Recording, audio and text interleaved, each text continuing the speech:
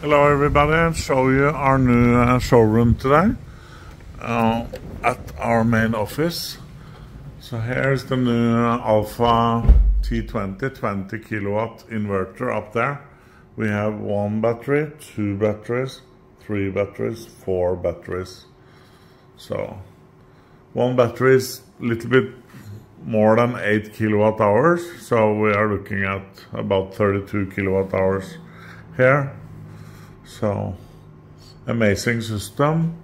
And here we have this room that we are in here now. So we have now it's early morning, but later today we will have office administration here and here.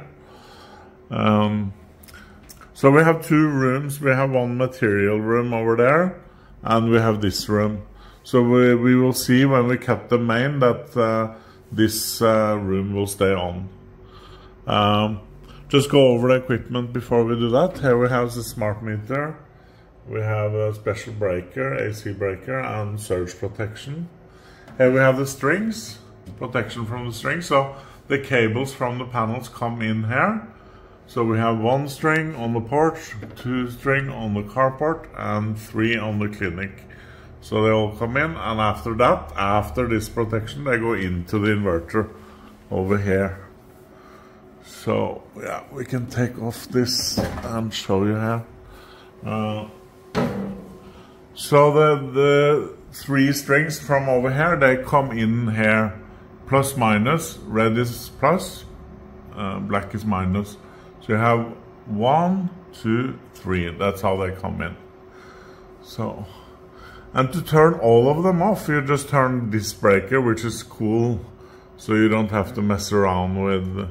You don't have to turn them off over there. You turn them off at the inverter if you need a fast way. Of course, sometimes you have to close here, but many times it's enough to do only this one, the main DC breaker.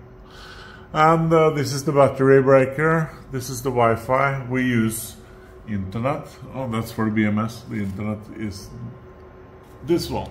This one. You see it's blinking. The top one there. There you see. There you see. That goes to the internet router. And here you see the magic of the Alpha inverter, that you have a backup output and the grid output. So you don't have 1, you have 2 AC outputs.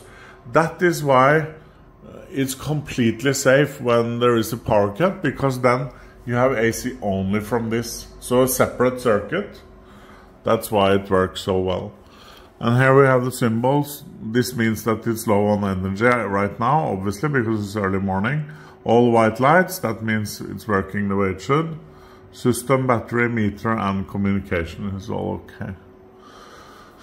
ATS, that's for if the solar system has a failure, so then it will bypass the solar system. That's all it does. It has nothing to do with power cuts, that some people think. The batteries are LFP, 10,000 cycles. I'll say that again, 10,000 cycles. Normal batteries that you get on cheaper, not so high quality systems, they are usually 6,000 cycles.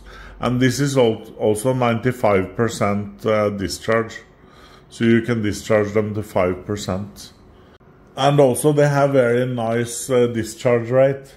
So you can discharge them quite fast without hurting them. On cheaper batteries, if you discharge them fast, you will, over time, you will reduce the lifetime quite a lot. Here we have a second ATS that actually is for use in a situation where the grid goes down for a long time, like in some kind of nuclear disaster or something, where the grid goes down for a long time. Then we can turn this, and then we get everything on off-grid connected to the solar. So then we will have an off-grid system where we can have absolutely everything connected to the solar. Of course, then we have to be careful not to go over the limit of the inverter. But if we didn't have this one, we would not be able to put many things on the solar when there was a long power cut. So that's an amazing box. Of course, not in use normally, but if it's needed, it's extremely useful. So it's the best of both worlds in a way, that you can stay on the grid when that is working properly, and if you have a very bad situation in the world, you can actually go off grid with everything. So you get the best of both worlds. So here's that, we call this the MDB because this is three-phase. We use a lot of power. We have a proper MDB for distribution of the power. And we have obviously several houses. We have a big house that way, that we distribute from here. And this is the solar system and the showroom. So what I'm going to show you now is the power cut. We're going to simulate the power cut, and then you will see what happens. So we're just going to pull down the main. That's exactly what happens in a power cut. It's basically the power disappears from outside. So let's try that. So now the power is gone. This is exactly what happens in power cut. So now we have power on these things. Not this one, but this one. Because this is the grid, but this one is distributing power to this room. So we can check that we actually have power on everything here. For example, the air condition, you can see it's opening here. No problem at all, it's the way it should be. The inverter is now in UPS mode, meaning it's only sending power out through the backup. And this is the data, we're at 15%.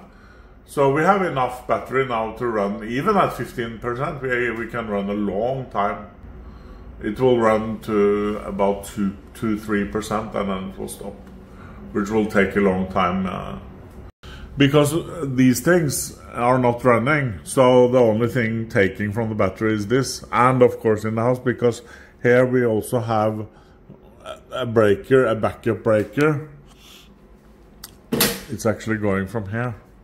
We have a backup breaker that goes to the house so that we have power during power cuts in the main house too, not only in this room. So that's pretty much it. So then we just turn on the main again, and we don't notice anything because the inverter is so fast that we are able to turn this on and off and go to power cut. And you don't see the lights blinking even. So that's how fast, and that's because this is the third generation of the inverter. So it's improving things like that, the fastness of the transfer during power cuts. It's basically internal switching here, switching between output here, closing that one, opening that one. That's what's going on. And that's why it's so fast on this third generation. Now for those that have heard of the Smile 5 single phase, that's also the third generation. So this is part of the same series, same technology inside like the Smile 5. And for those that have the Smile 5, they know how reliable that is and how good it is during power cuts. So that's a little overview of the showroom, the way it is now.